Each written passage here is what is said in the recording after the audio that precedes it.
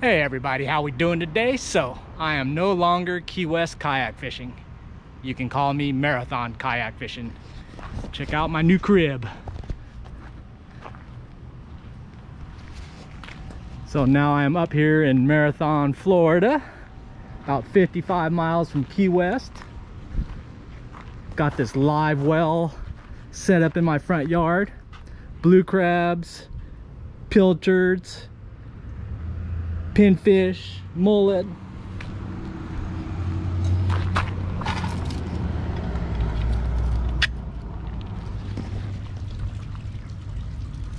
Yeah.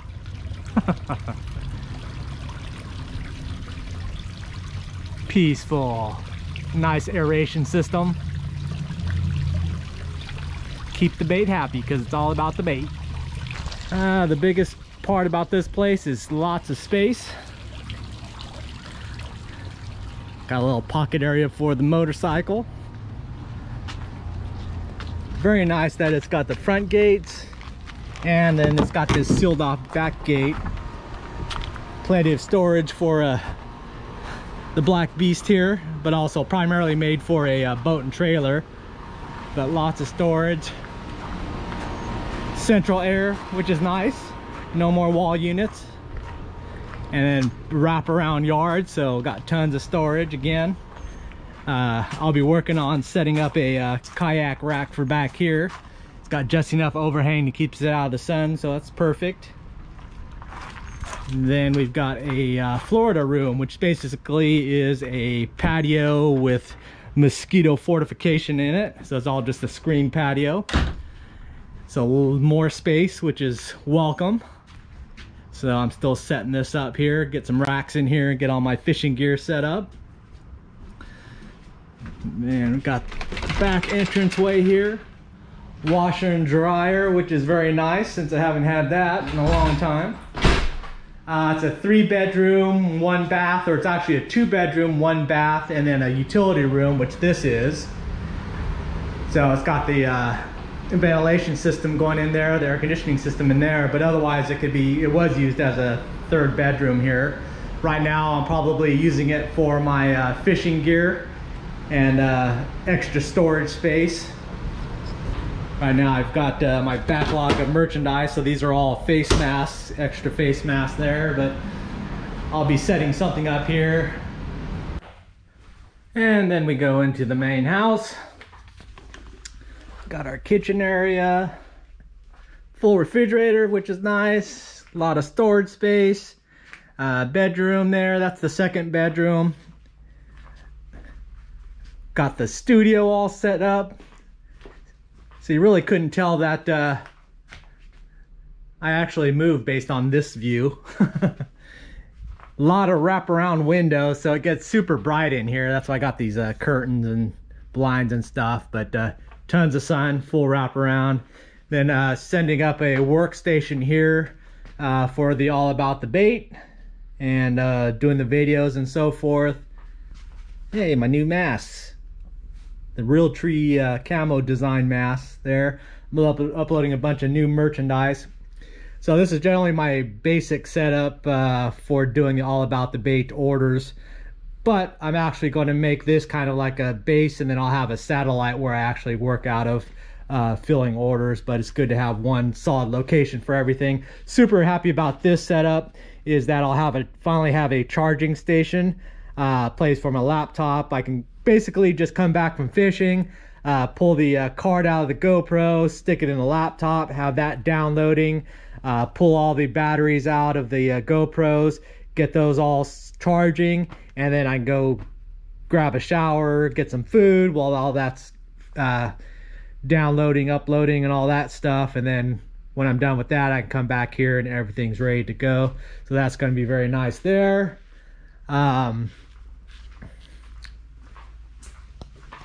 Full-on bathroom with a tub. That's definitely new. In here is where all the magic happens. Yes. But that'll be a different video. This is the room that I'm primarily reason why I moved. So it's all behind these doors. But I've got some racks coming, so I'm getting that set up there. All this mess is I've been receiving tons of merchandise this week. Finally, I had to hold it up while I moved. But I've got probably 15 new masks. This is just half the order that I haven't put away yet, but we've got the orange and green safety mask back, which were a hot item. America, the US flag. Got a sunfish. I think that one is a shark, great white. And then I've got 5 of the Realtree style camo face masks there. They're already on the webpage there, so you can check those out there. Coconut Ink is finally getting their orders, processing orders, so I'm getting embroidery done. I've got the guide shirts. I've got the black hooded All About the Bait Tarpon scale shirt there.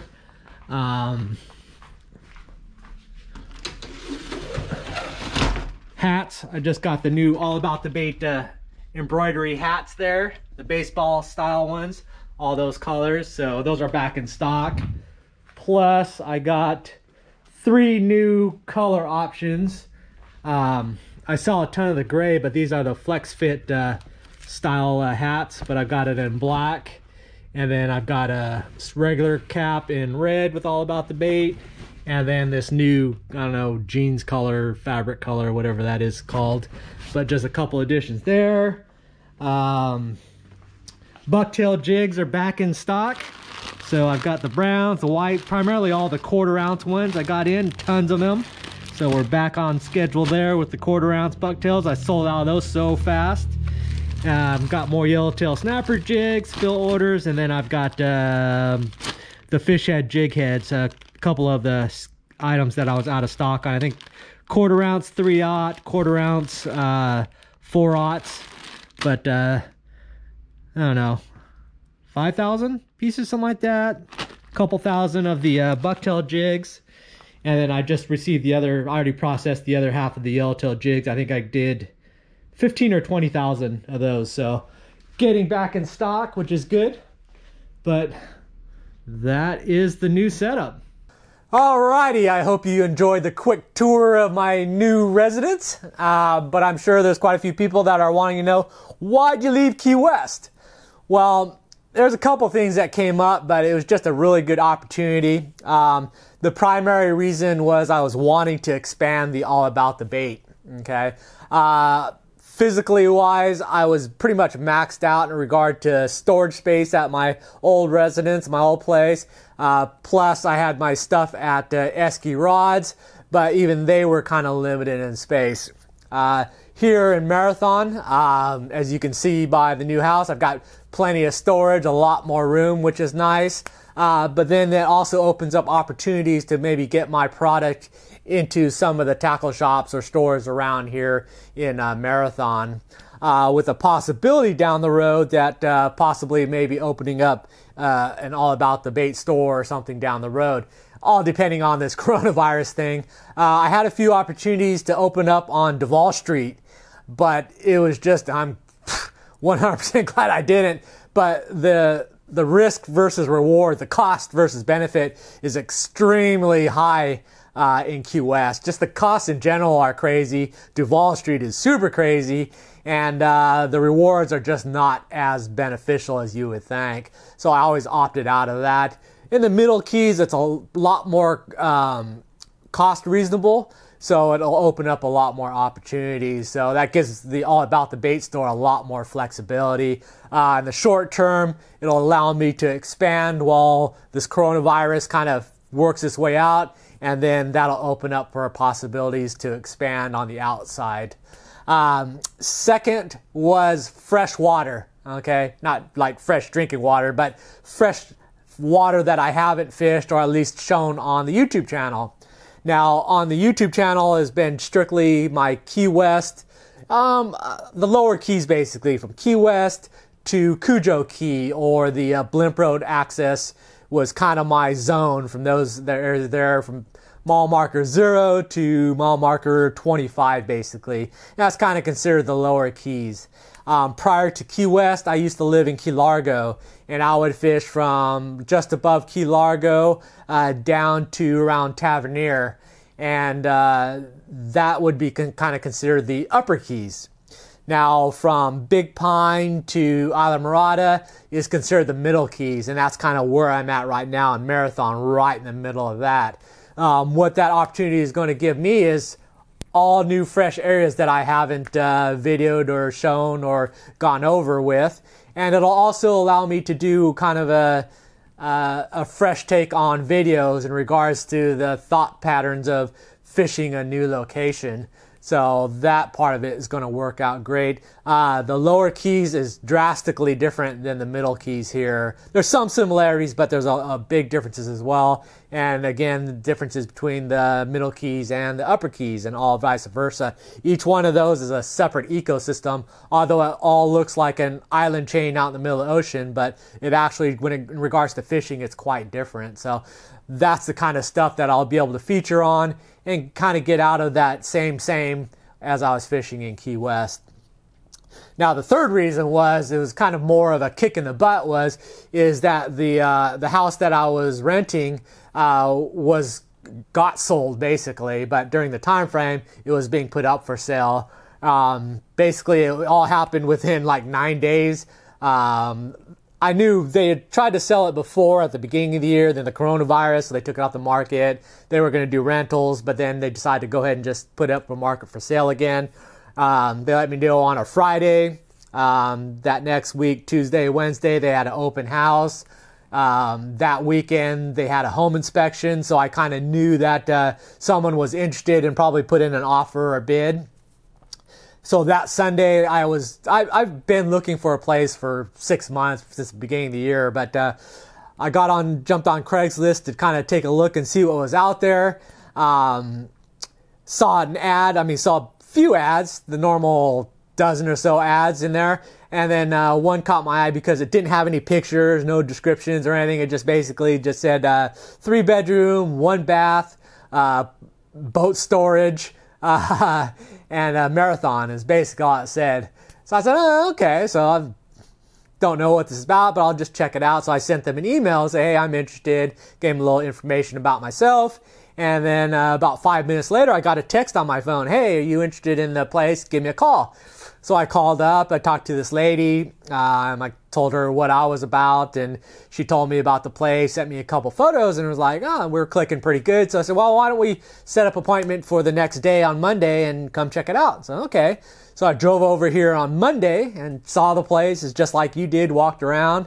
I was like, wow, all that storage space, it worked out perfectly for all my needs. And bam, I just gave him a wad of cash as a deposit, said, sign me up, let's go ahead and do this. So signed a temporary lease, and boom, that was it. And it just happened when I went home, got my email, the owners of the original place had sent me email, oh, we got a bid, an offer, and looks like we're going to sell it, but don't worry, the new owners are totally happy of you staying and not leaving. But I just let them know, well, I happened to just find a place today, so everything worked out great, so no worries.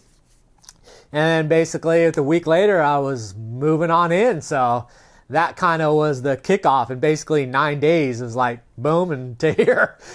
So it's a not as easy as it sounds. Moving into the Keys is extremely difficult across the board. Maybe I'll do a video about it sometime because this is my second tour of the Keys. But otherwise, those were the key reasons for why I'm here now. And I'm sure there's quite a few people out there wondering, where's the fishing? When are we going to see some fishing? Well, here's the kind of the game plan going forward. In the short term, no fishing. But the reason being is that I've got a bunch of deliveries coming the end of this week through the beginning of next week, and that'll also help me out to figure out kind of what the delivery system in this area is in regards to UPS, FedEx, USPS, just so I have some sort of basic schedule there. The other problems like I've got is I can't just leave packages outside. The entryway to the doorway has no overhang, so any packages left there, it's just exposed to the rain, and it rains almost every day here, so I can't go out fishing and just have all my products and equipment and stuff getting rained on, so got to figure that part out. Another thing is, like, I don't know if this is a a porch pirate haven or whatnot in regards to leaving packages right out front. There could be groups that are just follow the UPS guy and he drops them off and they steal them and it's gone. So I got to work on something like that, or maybe arrange where if I'm going to go fishing that I could just have them hold it at a drop station and then pick it up later. So that's kind of the hold up for this next week here going forward. Plus it'll give me time to kind of get things cleaned up, organized, and all arranged and so forth. After that, towards the fishing, then we're going to get into some more non-fishing, but only for a short reason. I'll probably do kind of just an orientation about the Marathon Island where I'm living and kind of the bridges around here, because that's very important. That's kind of what this area is known for. And just so you can kind of get the layout of the land. So as I'm explaining things in the future, you'll have a gist of what my new home land area looks like versus my home fishing waters. Then after that, then I'm going to go into kind of a video breakdown of how I go about learning new fishing waters, okay? The processes that I go through. I've been fortunate enough to probably catch fish in half the states in the US and 25 to 30 countries around the world. And all those I've never, well, a couple times, but in general, I've never used guides to help me find the fish. But for each and every circumstances, I go through the same processes each time. So living here in Marathon, my new place, is not going to be any different. I go through the same stages I would go through to kind of figure out an area. I can give you a hint. The first fishing video will be about how to get to the water. And although that sounds weird that, hey, you live on an island in the middle of the ocean and you're talking about how to get to the water, but it's a big thing and it's a big first step, and it's going to be a lot of problems, or it's going to be make things really easy. So that'll be up, and then I'll do other stages, how to find the bait, find the fish, find the structure, and how-tos, and a whole range of videos. So I look quite forward to being able to do all that kind of new content, so keep an eye out for that. So otherwise, hopefully you enjoyed the video. I hope you enjoy the new videos coming up. Check out the All About the Bait store. I've got a bunch of new products that I just kind of showed you earlier. So most of those should be up by now, hopefully. But that's the stuff I'll be working on. But anyways, thanks for watching, and I will see you next video. Bye.